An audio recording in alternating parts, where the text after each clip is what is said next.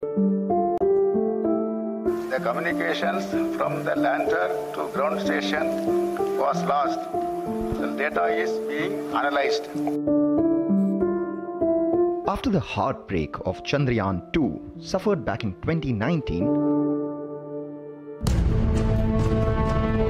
the Indian Space Research Organization is now ready for its second attempt at landing and exploring the surface of the moon with Chandrayaan-3. The Chandrayaan-3 is the follow-on mission to Chandrayaan-2 to demonstrate end-to-end capability in landing and roving the surface of the moon. The difference being that Chandrayaan-3 will not have an orbiter module. Scientists at the ISRO have also tried a different approach this time to minimize the risk of failure. ISRO's chief S. Somnath explains what went wrong with Chandrayaan-2 and how the approach is different this time around. The ability to handle parameter variation or dispersion was very limited. So what we did this time is simply expand that further. Look at what are things that can go wrong. So we, instead of success-based design in Chandrayaan-2, we are doing a failure-based design in Chandrayaan-3.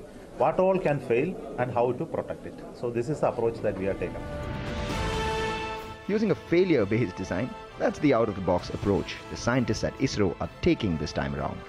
The launch of Chandrayaan-3 will see the 3,900 kilogram GSLV rocket take off from the Satish Dhawan Space Center in Sriharikota in about an hour. Following this, the satellite will orbit the Earth several times before entering the lunar gravitational field and descending onto the moon's surface.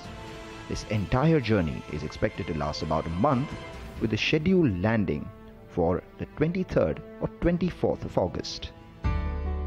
A day before the launch, scientists were also pictured visiting the temple to seek the Almighty's blessings. The landing, if successful, will make India the first ever nation to successfully soft land near the lunar South Pole. It will also see India become only the fourth country after the US, Russia and China to successfully soft land on the moon itself. The Indian Space Research Organization has built a reputation of developing cost-effective, reliable solutions, and the Chandrayaan-3, if successful, will land on the moon with a budget of just 615 crores.